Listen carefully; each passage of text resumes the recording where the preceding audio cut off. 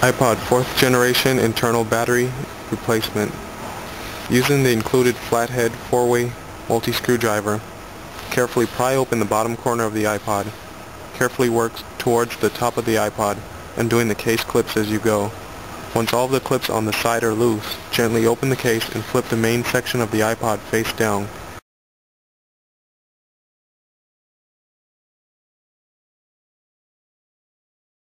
Using the included Torx wrench, remove the 2 screws at the end of the main board next to the power cable.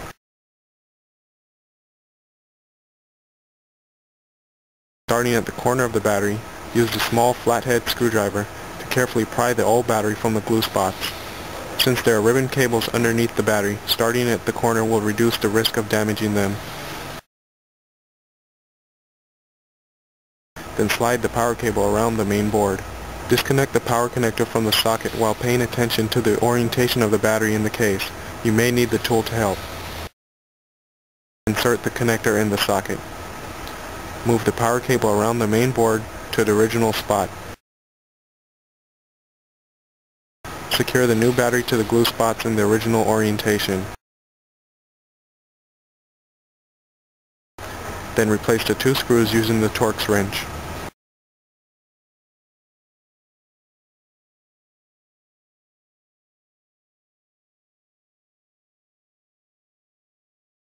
While supporting the hard drive with your fingers, flip the main section back over and snap the case back into place.